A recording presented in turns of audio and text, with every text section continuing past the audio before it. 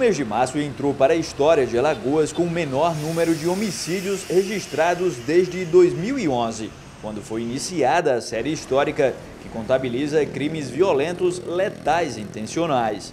Foram registrados 101 homicídios em Alagoas no mês de março, uma queda de 26,8% quando comparada com março de 2018. O estado já chegou a registrar 198 homicídios em março de 2017.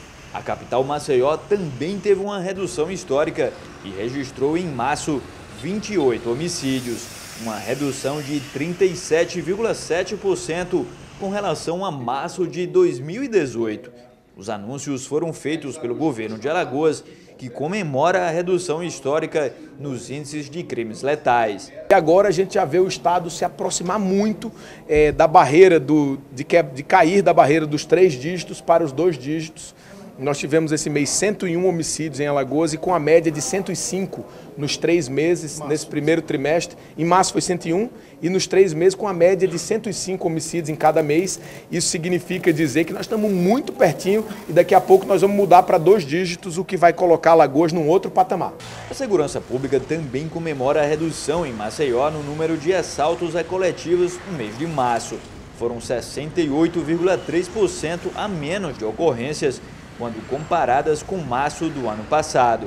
A gente já teve em Alagoas mais de uma centena desses crimes por mês e chegamos agora a ter no trimestre 31, ou seja, uma média de 10 por mês. Caiu para 10% a incidência de assaltos a coletivos em Alagoas. O governo também fez o lançamento do aplicativo Quimera, desenvolvido pela própria Secretaria de Segurança Pública para auxílio dos policiais na consulta de informações sobre pessoas e veículos e acompanhamento de ocorrências em tempo real. Ele vai ter num banco de dados, no que a gente chama de BI, todas as informações necessárias a respeito do que aconteceu anteriormente, se ele precisar buscar a placa de um carro, pesquisar quais são os antecedentes criminais de um cidadão, se ele precisar checar se aquele cidadão já deu entrada no sistema prisional ou não, ele fará tudo isso agora por meio de um aplicativo no celular e não utilizará os meios tradicionais.